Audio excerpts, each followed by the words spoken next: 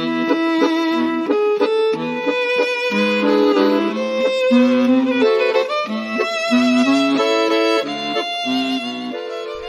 guys, this is Brooke, and you're listening to the Vintage Gardener Podcast, which is where I give you tips and tricks on gardening, particularly if you're like me and you garden in southern New Jersey, which is Zone 7A.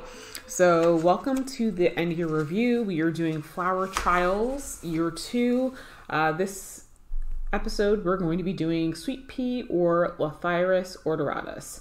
So once again, the one thing I did consistently with all of them was well, the ones that made it in the ground is that I watered every 2 days. I did a one-time application of Dr. Earth, and all of them, anything that came up, I spaced 3 to 5 inches apart around a trellis.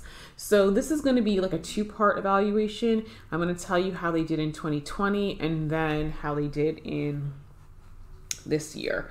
So most of the ones that I had, I got the seeds from Swallowtail Seeds. And so in 2020, I did a March winter sowing. And so one thing I can tell you is that with March winter sowing, all of them were very successful. I'll go over the 2021 results because that's what differed. So the first one up is Strawberry Fields. This was by Swallowtail Seeds. Once again, last year did quite well. I only put a couple in the ground. They were very stunted because number one, the seed starting trays were very small. I used the traditional ones. And then on top of that, because I actually had to remove the grass by hand to make those new flower beds, it was just way too late by the time I put them in and they had already started to set blooms. 2021, I did January winter sowing, not successful. I don't think I got any sprouts whatsoever. Then I did Route 66. That is a white and pink bicolor one. Like I said, 2021 winter sowing in March was successful. The January winter sowing in 2020 winter sowing in March was successful. The 2021 January winter sowing was not as successful. I got a couple of them, but not a lot. I did plant them. They did have a really pretty bloom. I did not collect the seed, so looks like it's probably gonna self-seed for next year.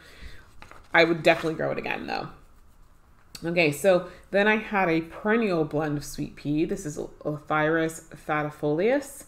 And this one actually gets a little taller than the other ones. The other ones get like 6 to 8 feet. This one actually gets up to 9 feet.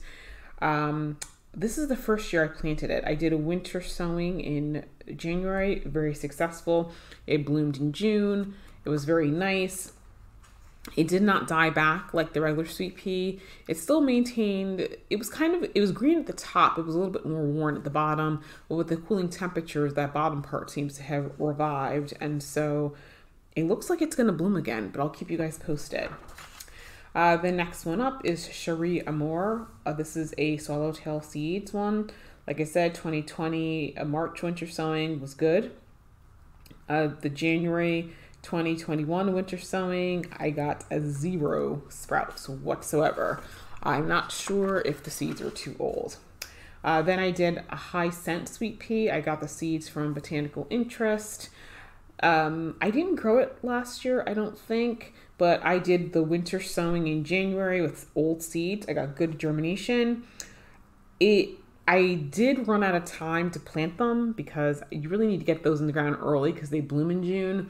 I had not gotten the whites to the white section when they bloomed. The high scent are white with like a purple rim, but they were very beautiful. I did not capture any seeds, but I definitely will grow this next year. Then I did the Old Spice blend. So I think I may have started some in 2020. I can't remember if they sprouted because I know that my greenhouse flipped over twice and I lost a lot of things. But this year in 2021, I had old seeds. I winter sowed in January, good success. This one I grew in the pink section, so it got partial shade. And it lasted, though it stayed around for most of the summer, I think, because of the part shade. I'm pretty sure that it self-seeded it's a nice one to grow. Then I did Mammoth Salmon Cream Sweet Pea. I got the seeds from, I think it was Walmart. It was a Ferry Morse one. This has got a peachy pink bloom on it. So I did winter sowing in either January, February of this year, 2021. And I think I got like 50% germination. So for next year, this is one I think it may do better if I start it in March in my cold frame. So it did bloom. I did not collect the seeds, so that means that it's self-sowed, but it did well. It wasn't that vigorous. It didn't grow as well as some of the other ones that I had. Okay, then I did Mollie Rilestone. This was in the orange section.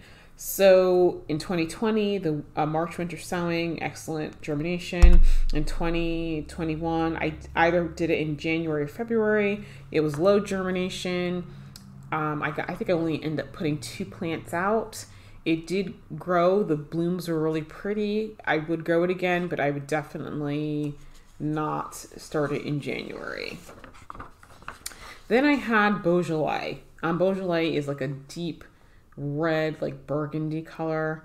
And so in 2020, in March, winter sowing, successful, high germination. 2021, I did February, January, winter sowing. It was actually really, really successful. This is the one I got from Swallowtail Seeds, and it performed differently than the rest of them. I did get pretty high germination, and it self-seeded. I didn't grab the pods, but yes, it was interesting because it was one of those types of things. I noticed that it kind of bloomed, and I thought at first the plant was stunted, but then it was like it bloomed, but then it continued to grow and bloom. So it did actually get pretty far up the trellis, but I was expecting it to grow its full length and then bloom, but it was like it grew and bloomed and it got taller and bloomed again. And so it was really interesting, but I did like it. It's definitely something I would grow again. Then I had the Nimbus Sweet Pea, which is once again from Swallowtail Seeds. 2020 March winter sowing was great germination. Early winter sowing in 2021, I got nothing. Okay, then I did My Navy. Those are seeds I got from Botanical Interest.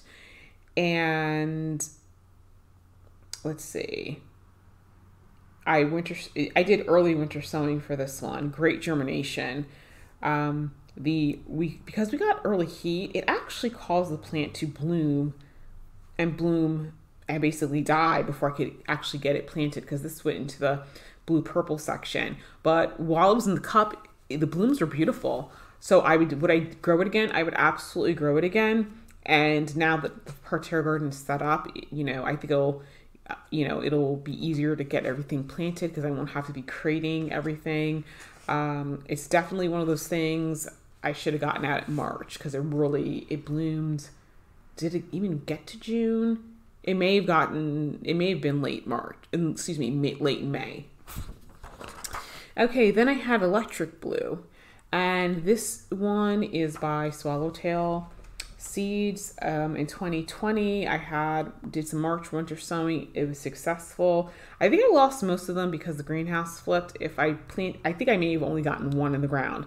Once again, it was stunted because the starting trays were too small, and it took me a long time to create that bed. I did early winter sowing in 2021, no seedlings whatsoever. Okay, then I had some Oxford and Cambridge Sweet Pea, March 2020 winter sowing, good success. I didn't put any in the ground because greenhouse flipped. I did early winter sowing in 2021, 0 seedlings. Okay.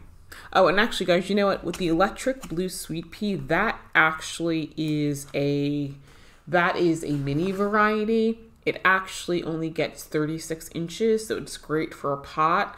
So I would definitely grow it again just because it is shorter and you don't have to, I think you have to trellis it a little bit, but it was, but if you're looking for a short vine, that's a good one. And then last but not least, I did Turquoise Lagoon Sweet Pea. And this is a cross. It's Laphyrus odoratus cross Laphyrus belanosis or belanisis. And so this one only gets 4 to 6 feet tall, so it's a shorter vine. I did post pictures of this in 2020. The buds are like a turquoise lavender. Quite frankly, it didn't even look real. So this one I did plant out. It was stunted growth. Once again, the seed trays are too small and it took me too long to get it in the ground. In March 2020 with the winter sowing, I got good germination, but we had a late frost. And interestingly, the late frost ended up killing a lot of them, which I was really surprised by, because typically sweet pea aren't, they're like pansies and poppies. They can handle a frost. So I'm not really sure what happened. I did early winter sowing in 2021. I got 0 plants. So